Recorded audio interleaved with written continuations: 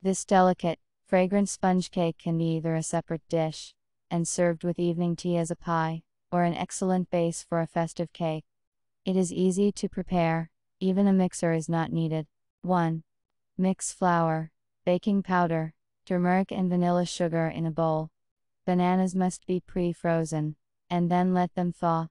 The butter should be soft. 2. Immediately turn on the oven, let it heat up to 170 degrees, and prepare the mold.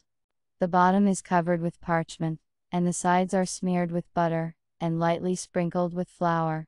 3. Mix soft butter and sugar with a spoon. 4. Add an egg and a tablespoon of flour mixture to the butter-sugar mixture. Stir. Add the second egg and another spoonful of the mixture. Mix again until smooth. 5. Peel the bananas. Knead them into a homogeneous puree without lumps. 6.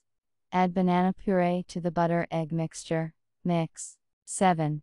And now pour out the rest of the flour mixture with turmeric, vanilla sugar and baking powder. Mix it up. 8. Heat the milk slightly, extinguish the soda in it. 9. And add milk and soda to the dough. Mix thoroughly. 10. We shift the dough into a mold, level it and send it to the oven. 11. The biscuit is baked for 65-70 minutes.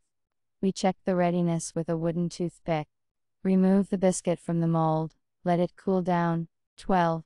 And decorate to your liking. 13. The biscuit turns out fluffy, loose and very tasty.